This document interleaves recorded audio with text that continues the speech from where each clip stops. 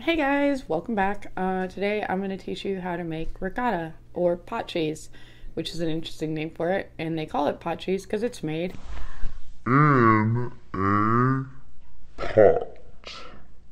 And I've made it once before, so this is my second time making it.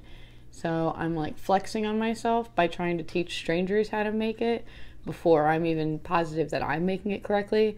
But it's super easy and really freaking good. Like, you can go to the grocery store and spend $4 or $5 on a decent ricotta, or you can go to a discount grocery store like Aldi's or Lidl, or some people I guess pronounce that Lidl, which is, I don't know, Lidl, it just sounds weird.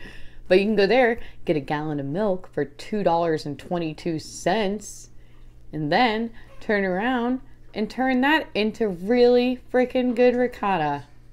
And I'm going to show you how. And hopefully I don't fuck it up on Stuff with Corinne. Okay, here we go. What you need is a big cast iron pot or a thick pot, not one of those pots you got for $10 for a set of 32 of them. Then you need a third of a cup of lemon juice, an instant read thermometer, 8 cups of milk, a ghetto measuring cup, your 72-cent strainer, and cheesecloth. All right, you take your lovely 72-cent strainer and you use it to take seeds out of your lemon juice. Third of a cup, don't forget that. If you don't have lemon juice, you can use citric acid if you're richer than me, or there's such thing as white vinegar, that works too. And look at that left elbow, just glistening. That's because I moisturized. And now you have milk that's going to expire today. That's why you're making ricotta. So what you do is you fill this up. You're going to do 8 cups of milk, no less. Look at that. Pouring it right into the cold pot. Notice that the pot is not turned on. Now you're filling it up with milk that expires next week, because that's what you have. But, I mean, the closer it is to going out, the better it is financially. Now let's take a moment and look at how cheap I am. I've had this measuring cup so long that I lost the numbers, and I drew them on with permanent marker.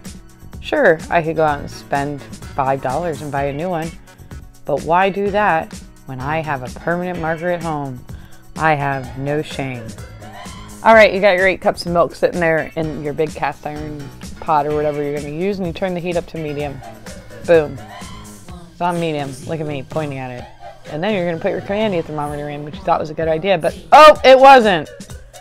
But wait, we're stubborn, so we try again until it gets into the pot, which still wasn't a great idea. I ended up using another thermometer anyway, but we tried. Yay, Corinne. We tried. And look, it got up to 200 degrees. It is an hour and a half later on our clock because I forgot I had a child and had to go get her from school. All right, moving on. Once it hits 200, you'll notice that there's a film on the top. That's a good sign. So you take your thermometer out, put your lemon juice in. Woo, look at that. And then you turn the heat off and you let her sit with the lemon juice starting to curdle. And you set your little timer for 10 minutes. Boom.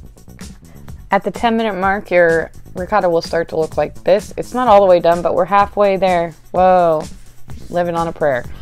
Anyway, so now you need to add salt to the party. Getting salty. And when you get salty, that means you're stirring shit up too. So yes, get salty, stir it up, live your best life. And then you're gonna let her rest another 10 minutes after you're done stirring the pot. And after another 10 minutes, you're at 20 minutes total of letting it rest. And that's when you're going to pour it into your strainer with your cheesecloth into a bowl. Yep. And then you start to get cocky. And you pour way too fast. So you put that to the side and say, fuck, I mean, it'll be okay, right? So you decide that you're going to try and pour more. But that doesn't mean it's going to be okay. No, that does not mean it's going to be okay. In fact, it's going to make a huge fucking mess. But you only know that now because you're recording your voiceover after you went through this mistake. Yep. So you put your little cast iron to the side. And then you lift the bowl like you did it right, even though you didn't. Good job, Corinne. Okay, after about half an hour or so of sitting in the fridge and straining through your cheesecloth and your 72-cent strainer that you got made fun of for buying, this is what your ricotta is going to look like. I left a lot of whey in mine because I knew I was going to wait a few days before using it. So here it is. It's a little bit wet, but it is ricotta nonetheless, and way better than that shit you see at the grocery store. Look at her just sticking that spoon, kind of. Hey, baby. But wait, there's more. Alright, so you're probably wondering what I'm going to do with all that byproduct. And here, I'm going to show you. What? You can do stuff with whey? No way! Huh? But there is whey, and you're going to use it. You can use it in your potatoes. You can use it in pizza dough. You can use it in pancakes. You can use it in ice cream, which is kind of weird. But if you don't salt it, it can be used for dessert. And it's pretty cool. It's like free milk. You can also use it to make future ricotta if you just want to repeat that loop over and over.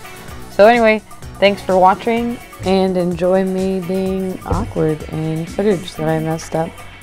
Also trying to come up with a thumbnail, but just being generally weird.